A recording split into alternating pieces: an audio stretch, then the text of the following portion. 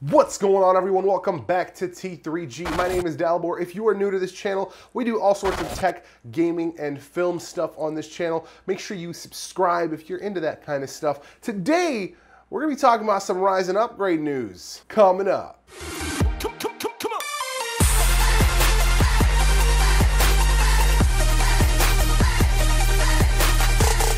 All right, now as we have in the past, today we're going to talk about some of the hardware that we brought in.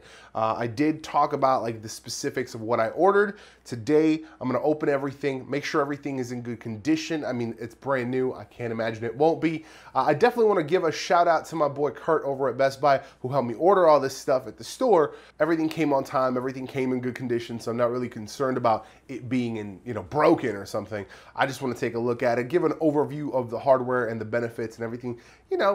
This stuff, if you're not new, you know. If you don't know, check out the back catalog. We do this. This is what we do. Honestly, I don't want to have to try to force this and try to force Windows installation all in one night and have to get this video up. So let's get this stuff opened up real quick. All right, let's get the easy stuff out of the way first. Let's crank open the RAM. I like that it's low. It's not super ridiculous, so pretty excited about that. I'm gonna keep it in the case here while we do the build. Next, this is gonna be satisfying.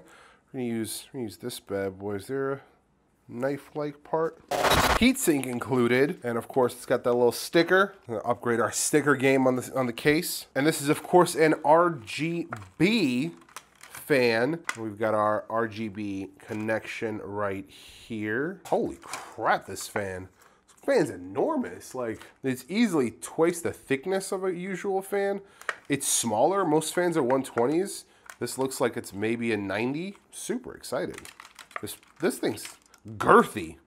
Copper bottom, of course. Oh, never mind. There are two cables. Whoops. Dropped one, but yeah, there are two cables. So those are gonna be for the RGB. Next, let's open up, ooh, graphics. Can I tell you guys how excited I am to have new graphics? It's been so long. Man, new graphics. I think the last one I bought was the 390, and I never even talked to anybody about that. I didn't do a video on it or nothing. Oh, beefy. It feels a little heavier than my 390, honestly. Let's see here. Looks good. Dang, that looks good. Like the carbon fibre. See that fibre right there? That's fire. I like that. I don't believe this is RGB, but I don't care. It just needs to do its job. It really does. I just really need this stuff to do its job and fast. Can I talk about for a second the fact that they include a CD for the drivers? It's 2019, fam. Like, nobody's using a CD drive. Throw it on a SD card or a USB flash drive, like something. Man, this is not, that's weird. I'm not gonna lie. I'm gonna keep that warranty card just in case. You never know what might happen. We're gonna save the best for last, so we're gonna talk about the Elgato first. Now, this is something that I've been talking about, kind of debating for a long time, that I wasn't sure if I was gonna do it. I didn't really see the necessary potential. Oh, dope. It's even got a low profile adapter. That's pretty sick. You gotta give it up to that. Give it up to Elgato for that, man. Considering about the small case, guys, It's a nice tiny little thing. I remember back in the day when capture cards first came out, I was working at Circuit City. They were kind of like a novelty and nobody thought about it because they were trying to like capture TV and stuff and nobody cared about that really. But here we are. Comes with an HDMI cable, of course, which is really nice of them, and it's a pretty good length too. So it looks like a 6-footer. Pretty solid there. And now for the pièce de résistance. I'm pretty sure that I said that correctly. The X470 motherboard. Let's give it a quick once over here. Try not to touch any of the contacts, of course. Looks good. Can we talk about how MSI is cheaping out on us a little bit? This is just a sticker. Before, it was a metal plate. Starting to cut corners. I'm gonna call shenanigans on that. Call shenanigans. We got our IO plate, and again, optical. see previous comments, I guess. Now we're gonna do this a little bit differently. I'm not gonna be doing pans of this. I'm just gonna tell you guys what's going on. Obviously we have our metal reinforced primary PCI Express slot, which I really appreciate, especially with hefty cards like this one. And then we've got 2 more standard PCI slots, but they do look to be metal reinforced internally, which is really nice. We've got our 4 memory slots, really nice heatsink shields. I appreciate those. I dig this kind of upgrade over the 970 gaming stuff. We've got our 6 SATA ports right here on the side. You've got USB 3.0. You've got your 24-pin power header. Let's see, we have 1, 2, 3, 4, 5 fan slots. Appreciate that. We've got another USB 3.0 header, so 2 USB 3.0 headers. I am going to need to get a 3.0 plate for the case because it's one of the old half cases and it does not have that. Now we've got 2, count them, 2 M.2 SATA slots. This one's a little bit longer, so you can get a couple different varieties in there. But the bottom one here has the shorter length availability. Regardless, you can get a couple M.2 SSDs. If you're going for looks, this is definitely a good base to start with. You have M.2s, you're going to have a graphics card, and nothing else, you know, sticking out from under it. Minimum, I mean, no SATAs at that point if you don't go optical. If you have no optical, you have no SATAs. So this is a clean line here. The only line you'd have coming out of either of these is maybe 3.0, USB 3.0, and your front panels and stuff like that. Otherwise, you're going to minimize the amount of cables coming off the board, it can look really, really nice. On the back here, we have Ps2 port, which, I mean, I guess thanks for us old heads. What the... Okay, I want to make sure I get this on camera here. On the back right there by the HDMI port, there's like a sticker. Not sure what that's from. Yeah, I don't know.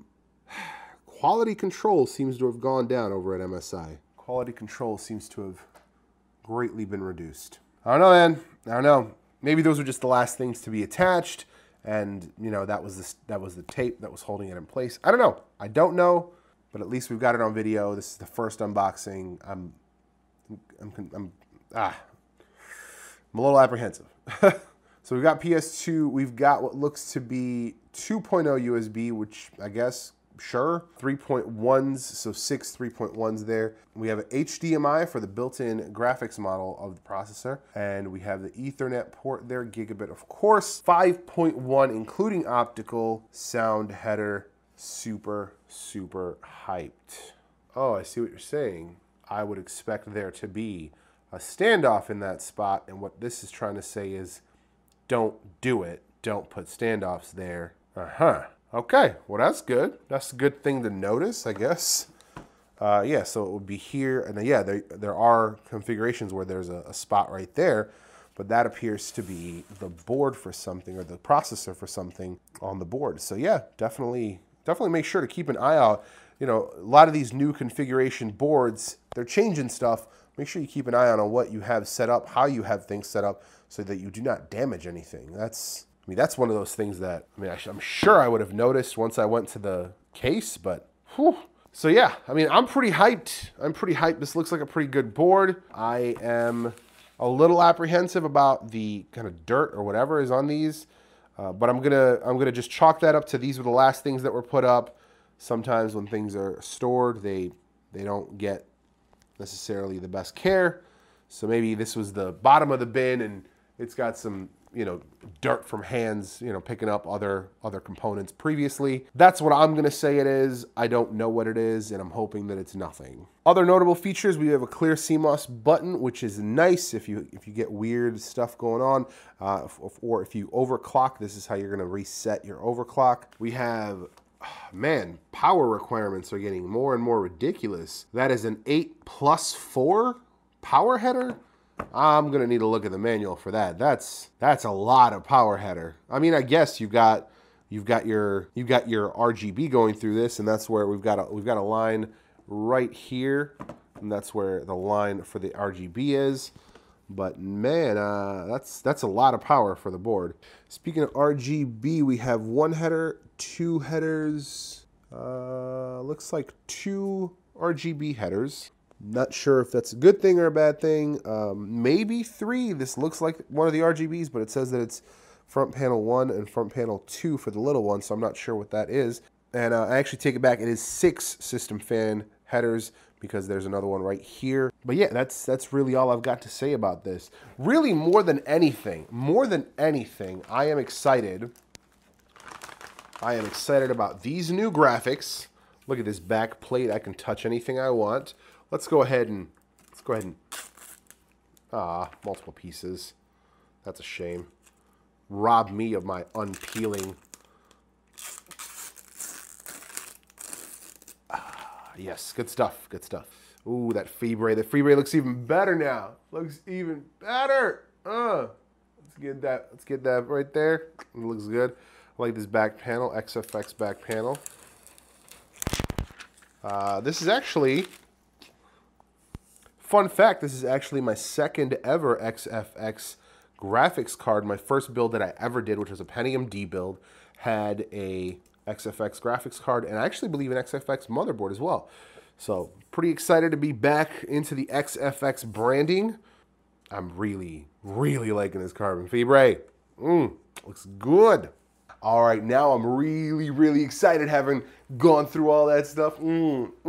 Super excited. Cannot wait. Cannot wait. This will be the last video I edit on the old system.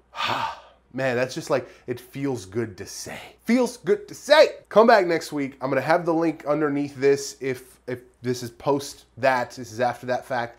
But yeah, definitely come back next week to check out the build, the speed comparisons, all that stuff. Cannot wait. See you guys in the next one.